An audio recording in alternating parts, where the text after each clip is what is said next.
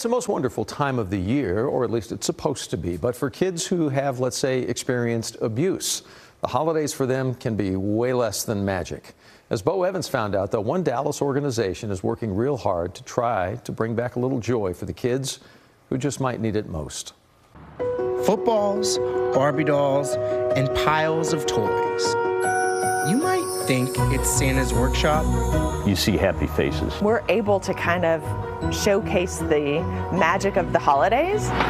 But it's just a storage room in the back of an office. And while there aren't any elves loading up Santa's sleigh, there's more than a few reindeer unloading truckloads of toys. We have over 100 toy drives that come in to stock this room. Right now, we're just 25% of the way there. It's Dallas Children's Advocacy Center's Holiday of Hope Toy Drive. I can tell you it's humbling, it's a heartwarming, heartbreaking, and an eye-opening experience all in one. Volunteers like Mark Dan are unloading and sorting toys that come in from all over DFW. It's humbling.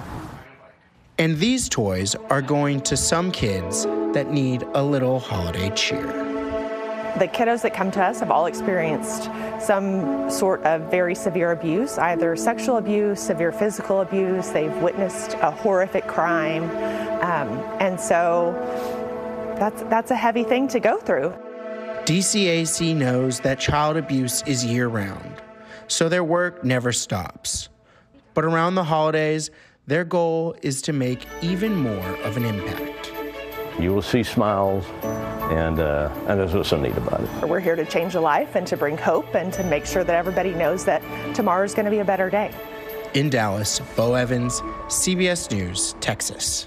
So a couple things we learned in there. They're 25% of the way full right now. The Dallas Children's Advocacy Center needs your help to continue getting the gifts for the 1,600 kids they hope to serve this year. There will be toy drives going on all weekend. That includes the Fa La La Lakewood this Saturday. You can also donate directly if you'd like to. If that's easier, you can go to their website. It's dcac.org.